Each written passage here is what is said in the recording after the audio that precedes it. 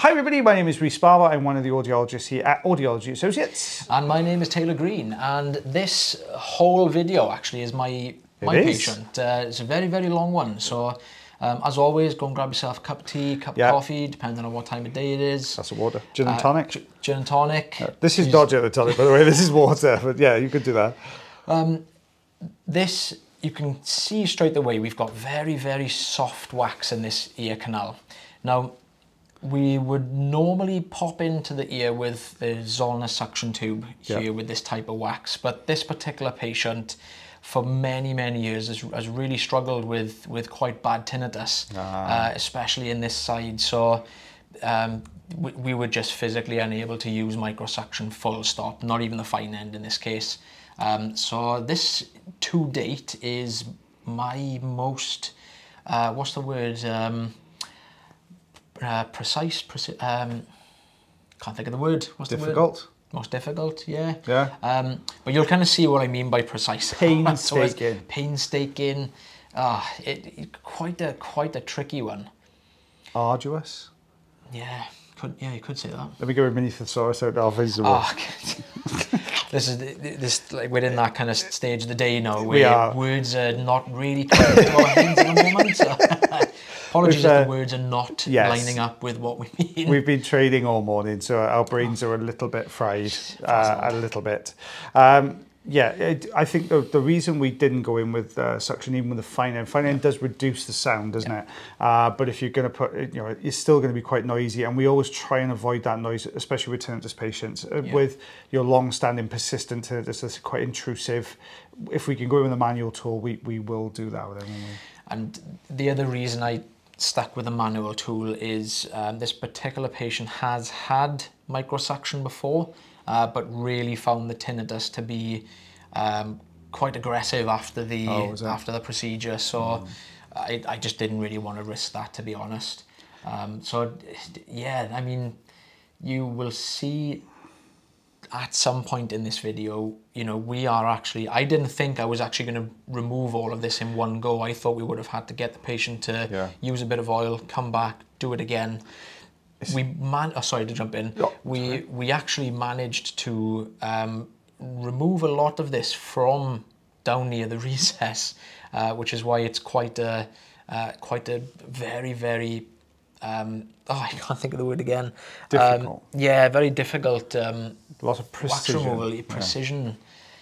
I really can't think of the word. It's going to bug me now. It'll come to you on the next video. You know it well, yeah. Probably will, yeah. This is I mean, I'm looking at this from a professional's point of view. This is a difficult one to do because you are really, really close to the eardrum. So just the amount, just how precise you need to be with your movements here. It's such a delicate removal because we've got to get the wax out, but it's not an ideal consistency for curettage.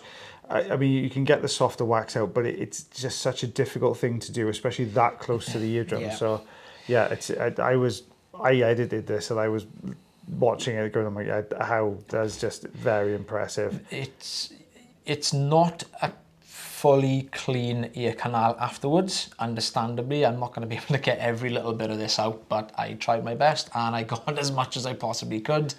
Patient was much happier leaving today, and obviously patient's going to be a lot more relaxed at having this done again in the future. But I have also recommended to the patient of more regular treatments, just so this doesn't happen again, so we don't get it this far into the ear canal.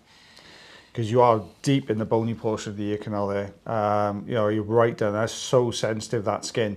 So, I mean, fair play to you, Taylor, to try and get that off between the eardrum and that bony portion of the skin and not touch anything at all. To be honest with you, surprised myself. Yeah, I think you'd be hard pressed to find anyone else on YouTube that could do something as good as that, I've got to be honest. It was a super, super tricky one, to be completely honest. And I think this was towards the end of the day as well. So at this point, I was almost kind of... Your arms are a bit tired. Yeah, surprised I wasn't starting to shake at this point. You've got to, I mean, to get down that deep, you've got to have a very, very steady hand. Coffee doesn't help. No. No. It's coming away nicely, though. You managed to do a good job there. Fair play to you. Was it this point? I think it was this part of the wax removal where I wasn't sure whether I was actually going to complete it. If it was this point, I think it was this point. I mean, do you tend to advise your patient as you're going through as to whether, you know, how it's going? Do you give them a kind of, maybe not a blow by blow, but sorry, that is so close. So that greyish sort of area behind the Jobson horn, that's actually the eardrum. This is how far we are into the ear canal with this manual tool. Now, I was very lucky in this case that the patient's ear canal was relatively of what we would class as a standard size ear canal. So it wasn't narrow, it wasn't bendy. So we were really lucky here that I had plenty of room to maneuver around. It would have been near enough impossible for us to do in one go if this wasn't the case. Because that back section of the wax you can see, I mean, we're taking this front section, but that back section of the wax there, it almost looks like it's just off the eardrum, just by a mil or so. It doesn't look like very big distance. And that's the bit that I thought I wasn't going to be able to remove. There was a tiny bit of it left, but we've actually managed to remove most of it. So we've, yeah, it's quite surprised myself. And don't forget, guys, if you do have any problems with your ears and you want to come and see the super talented Mr. Taylor Green, there you go. Talented. Well, you've got that out. Not many people could do that, in fairness. Super talented Mr. Taylor Green, or myself. You can come along, you can book yourself an appointment, or me. You can come along to our clinic. Just check a link out to our website in the bio or the channel page, depending on which platform you're watching this on. You will find a link in there. You can fill a contact form in, or give us a buzz. You can see where our clinics are located as well. We get lots of people asking, you know, where you're located. It's all in there, guys. Just have a little look, and you can see whether we're close enough for you to come along and get it done with us. So yeah, we're just going. Oh, if you like the video as well, don't forget to like, heart, share, follow. Like, heart. What's there? That's a heart. There you go, heart. Well, your hands are bigger. What's share? I don't know. We do share. Share, follow, subscribe. Follow would be difficult. We can walk around and follow one of 2 hours, but it's coming away well. That look really strange, though, to be fair. It would. That would look a tiny bit odd. So we're actually not far from the end of the removal, but I think it's this deeper section that takes me the longest to do, just because of how, like I said, precise we had to be with the tool. You can't go too high with the Jobson horn because it's where the bony portion is, you know, against the eardrum. You can, well, you can't really see it now, but you can see that white. That's actually a bone. Yeah, so that's a bone behind the eardrum. It's the handle of the malleus. So it's the handle of the malleus, and obviously, you know, we don't really want to be touching up against anything. Well, we don't even want to be touching the eardrum at this point, but the difficulty with this, it's sticky as well, isn't it? Yeah. It's not like it's not hard. If it was a hardened up piece, it would probably be a tiny bit easier. Not massively so, but it would be a tiny bit easier. But the fact it's so soft and sticky, this is going to be the telltale piece now. How does this... Oh, maybe next piece, actually. So at this point, I'm trying to very, very sort of finely brush up against the surface of this wax, because any deeper in and we risk, you know, causing some discomfort to the patient. It almost kind of, if we touch the ear canal that far into the ear, the only way I can describe it is almost like a pinch. It's a really sharp, sudden pinch that the patient feels. This is tough. This is not easy. So I'm almost trying to angle the Jobson horn here just to get into that recess. Now I've actually managed to remove quite a bit of it there, which I was quite surprised by, to be completely honest. That is tough. That is tough. I was checking with the patient the whole time throughout this process, with me being this far into the ear, and we always say to the patients, everyone that comes in, you know, we say to the patient, if you are experiencing any discomfort at all at any point, doesn't matter how far I am into the ear, tell us to stop. Yeah. So, you know, we're constantly checking with the patient. That's good. That little sideways scooping motion just to try and pull from some of the recess there. So we're very slowly uncovering more and more of this eardrum now. And what you did there is left some of the wax, because this wax is super sticky. Sometimes it's a bit like rolling a snowball.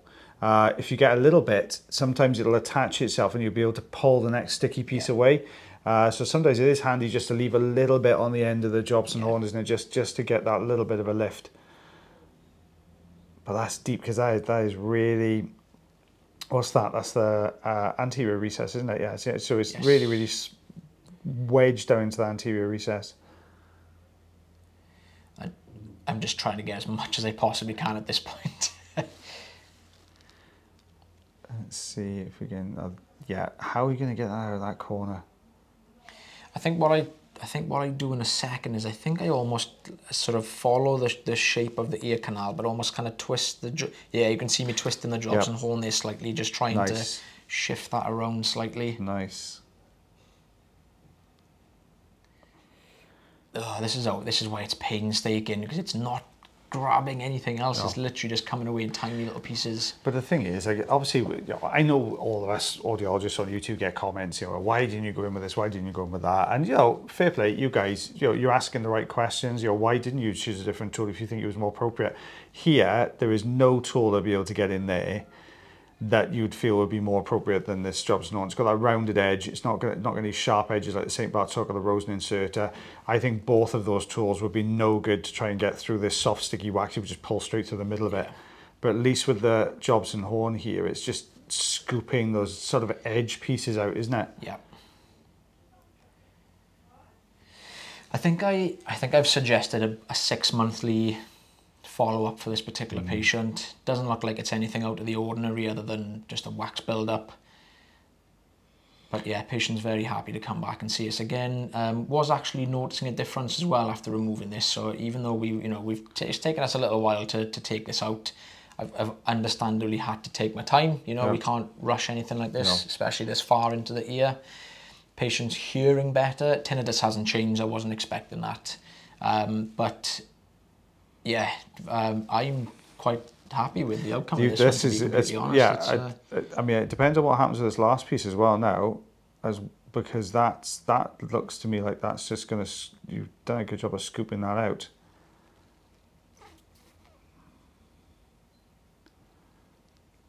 I'm on edge of my seat. I'm the one who done this. I know, do you know what? I'm on the edge of my seat. I remember when I edited this video in for today, and I was looking at this going, how the heck did he get it in there? Because you know what, I think I would struggle, I think, to have got that out of that place. I think a lot of the other guys on YouTube, I think, you know, Connor O'Neill and all that, I think they probably would have struggled a bit as well. I think they would have found that tough. Yeah, it would have given it a good go as well. Yeah. That's all you can do, really. Try your best. Yeah. Let's have a look, see if we can scoop it out of that area there. So I did edit this, but I can't remember what the outcome was. I can't remember how much we got away, but... I was going to say, I don't think it's much more than this piece that comes out here. Look at that, though. That's a good piece to come away. So, you know, that is out of that recess now as well, because you can actually see the staining at the bottom of the eardrum there, where that wax was resting against it.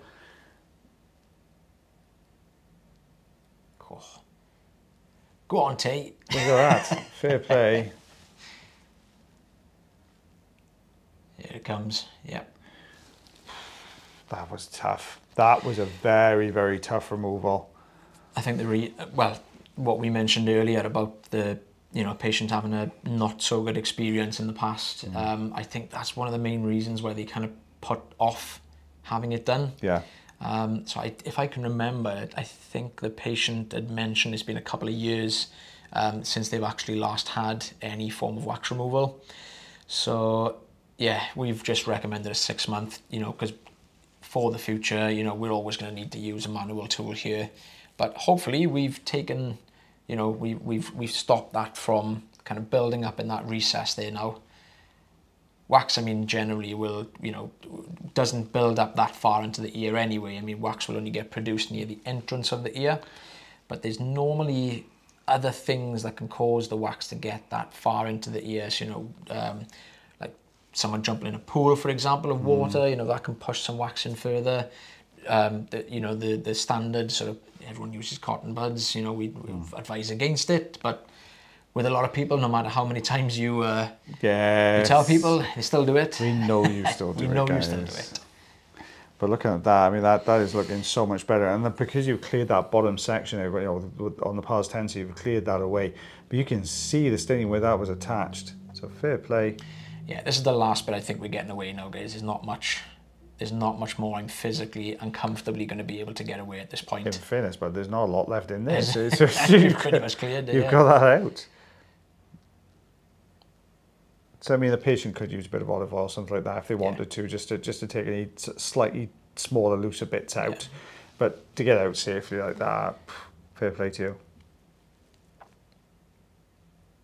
Skills. Still going. Skills, Taylor Green. Skills. Techers. What's that? Techers. Yeah, what's that? From old school soccer AM. Oh. Yeah. So, show me age now, I pass. It was a while ago. There we go. I think even at this point, I was getting quite tired myself at this point. So it's difficult because your arms are up there the whole time, aren't they? Don't forget, we got both arms up in the air. We're not supported by anything because you can't be. Because if you're supported by something and a patient moves, they're going to move on to you. So you've always got your arms sort of free to move very quickly. So there's a quick patient move, like for instance with Arnold's reflex. I went through that on a short video the other day. Yeah. You know, if you get the Arnold's reflex, patient coughs, flinches, anything, you've got to be able to move that patient. So your arms are kind of free floating, if you like. Yeah. It does get quite tiresome, especially towards the end of the day, as we said. You know, you start feeling it like in your shoulders and your back, and yeah. There we are, just tidying up these last little bits here, and I think that's pretty much done. There is technically a ruler shot, but there's no ruler. It's just a shot. It's a paper shot. It was so messy. There was just too much of it for me. Look at that. Wow. So we've pretty much filled a whole tissue full of wax. It's like a flyby and everything. Yeah, you can see my fingers on the side there as well. There we are. God, that was a fair old amount, wasn't it? Yeah. Tough one, buddy. Yeah, impressed myself with that. Yeah, you did well with that one. Fair play to you, bud. You did really, really well. Well, guys, thank you very much for watching our video today. And myself, and the lovely Mr. Taylor Green will see you again real soon. But as always, take care of yourselves. Take care of your ears. And take care of one another. And we'll see you for the next video. Bye, everyone. Bye.